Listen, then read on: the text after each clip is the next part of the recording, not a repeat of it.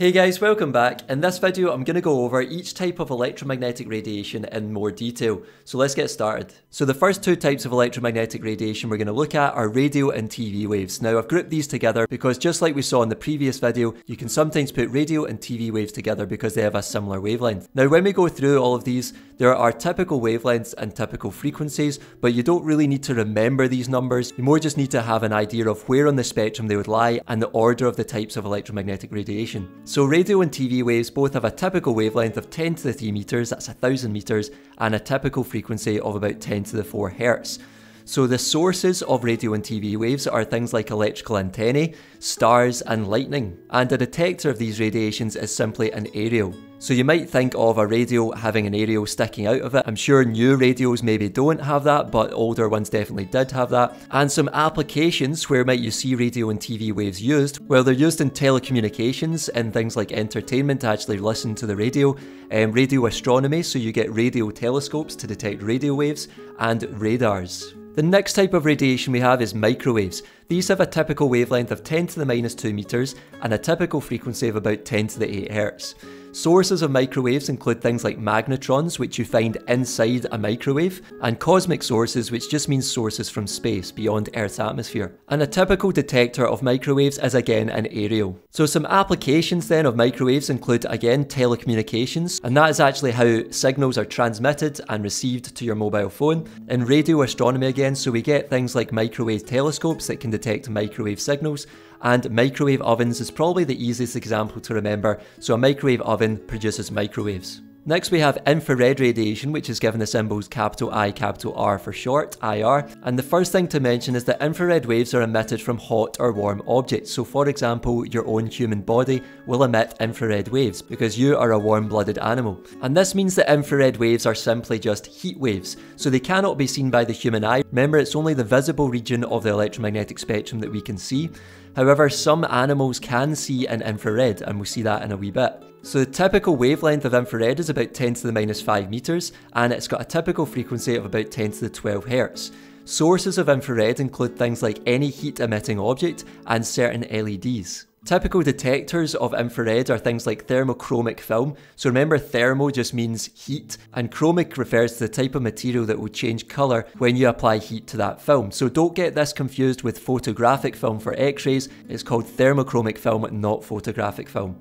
And we can also say photodiode. So remember, photo means light and the diode is a detector. You could also say that a detector of infrared, because it's heat, is simply a thermometer. And that's probably quite an easy one to remember because you will all hopefully know what a thermometer is. Applications of infrared include things like communication, astronomy, so again we can have infrared telescopes, heating, treatment of muscle injuries, remote controls. So remote controls use an infrared beam to communicate with your TV or your device. And another interesting one is pit vipers hunting their prey. And pit vipers can actually detect heat where they see an image that looks something like this. So they'll see warmer areas in reds and oranges, and they'll see cooler areas in blues and greens. And lastly, another application is infrared cameras. And infrared cameras have a range of uses. If you're lucky, your school might have access to a FLIR camera, which is a type of infrared camera initially designed for the military. Infrared cameras are used to produce thermal images or thermograms, so this thing here is called a thermogram, for night vision, to detect tumours or blood circulation. So in this case, you might see that the foot over here has a limited blood supply, whereas the foot over here has a decent blood supply to it.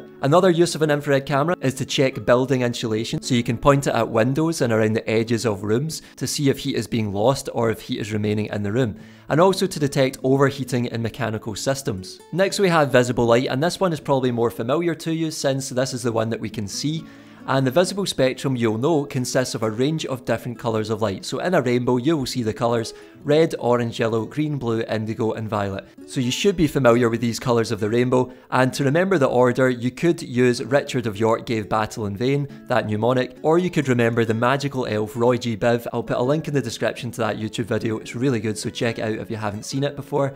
Typical wavelengths of visible light then are 0.5 times 10 to the minus 6 meters, which is around 400 nanometers to 700 nanometers. So for visible light, the wavelength region goes from about 400 nanometers up to 700 nanometers for red light, and that range is quite important to remember. So 400 nanometers to 700 nanometers is the short range of wavelengths that we can see in everyday life. Typical frequencies of visible light are about 10 to the 15 hertz, And some sources would be things like stars, they produce their own light, light bulbs, LEDs, which are light emitting diodes, lasers, and others. Detectors include things like the retina of the human eye, again a photodiode which we saw earlier, a CCD, which is a charge coupled device which you might find in digital cameras, and photographic film. I wouldn't maybe recommend remembering photographic film for visible light because that's a good one to bring up as a detector of X-rays. Applications of visible light include again communications, astronomy, so optical telescopes, vision, so actually seeing things, laser eye surgery, which this picture is referring to here, where they slice the cornea and peel it back and they fire powerful laser beams into your eye to try and correct your vision,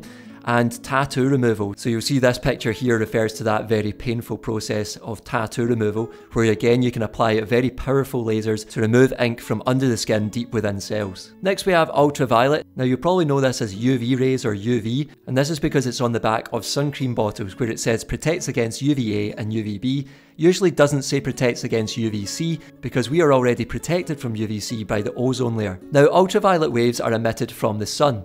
The ozone layer absorbs much of these, protecting us on Earth, that's the UVC, but UVA and UVB can still get through the ozone layer, which can damage our skin if we're overexposed to it. So overexposure to ultraviolet waves can cause skin cancer. Typical wavelengths are 10 to the minus 8 meters and typical frequency is about 10 to the 16 Hz. Sources of ultraviolet include sunlight, fluorescent bulbs, and things called black lights. Detectors include fluorescent chemicals and photodiodes. And applications of ultraviolet radiation include treatment of skin conditions, so if you've got quite bad acne, you could buy your own ultraviolet light and this might help clear up your skin, it might not. You've also got security markings that look a bit like this on banknotes and credit cards and passports and typical forms of ID. Moving on to X-rays now, X-rays have a typical wavelength of about 10 to the minus 10 meters and a typical frequency of about 10 to the 18 Hz. Now, typical sources of X-rays are X-ray tubes and cosmic sources, so again sources from space. A detector of X-rays is photographic film, and that's the clear film that turns black or foggy when X-rays hit it. So in this picture here you'll see that the areas that are black are where the X-rays have passed through and hit the photographic film, whereas the areas that are white, i.e. the bones, the dense tissue, that is going to appear white because the X-rays have been stopped by it and absorbed by it. Some applications of X-rays include detecting broken bones. Now be careful here, don't fall into the trap of seeing broken bones, because unless the bones have actually broken through the skin, you're technically not physically seeing the bones themselves, you're seeing a picture of the bones or you're detecting them. Another application is X-ray scanners at airport security, so they use X-ray scanners to try and see different objects in your luggage. So different objects, depending on their density, will appear at different colours. So you'll see we've got blues, greens and oranges here, but you'll see the gun there typically stands out as a kind of solid object. Another application you might want to remember for X-rays is X-ray telescopes. So just like any other type of radiation, we can pretty much say there's going to be a type of telescope to detect that radiation. Lastly, we have gamma rays. Gamma rays have a typical wavelength of about 10 to the minus 12 meters and a typical frequency of about 10 to the 20 Hz. And a source of gamma rays is nuclear decay. So that's when the nucleus inside an atom undergoes a decay where it emits a particle or a wave for the atom to become more stable. Now detectors include a Geiger-Müller tube, or a GM tube, you might know that as, and photographic film. Now a Geiger-Müller tube is probably the best one to remember for gamma rays because that's the one that makes clicking noises when you come close to radiation.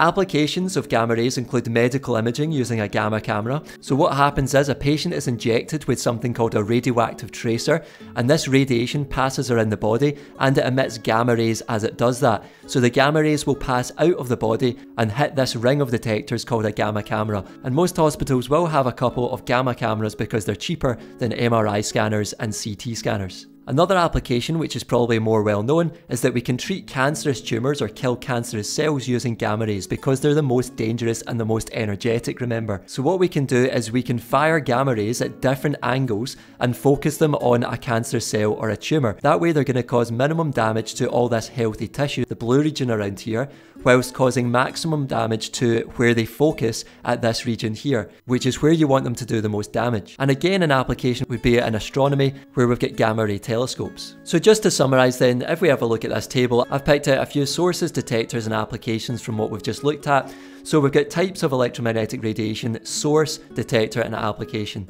So the radio and TV waves, remember, a source for them was the antenna and a detector is the aerial, and applications include telecommunications and radio telescopes. A source of microwaves was the magnetron, and a detector was the aerial, and applications included microwave ovens and mobile phone communication. A detector of infrared was any heat-emitting object like your body, and a detector was thermochromic film or a thermometer. Applications included remote controls and infrared cameras and treating muscle injuries. A source of visible light was a laser, and a detector was the retina of the eye or a CCD, a charge-coupled device. Applications of visible light included laser eye surgery and tattoo removal. Source of ultraviolet light was sunlight, and a detector was fluorescent chemicals, and applications included treating skin conditions, for example acne, and checking security markings on banknotes. For X-rays, we had an X-ray tube for the source, photographic film for a detector, and some applications included detecting broken bones and scanning bags at airport security. Lastly, we have gamma rays, where a source was nuclear decay and a detector was the Geiger-Müller tube. Now, applications included killing cancerous cells or destroying cancerous tumours, and medical imaging using the gamma camera. That's all from me, folks. I hope you found the video useful. If you did, give it one of these, subscribe, and I'll see you in the next one. Take care.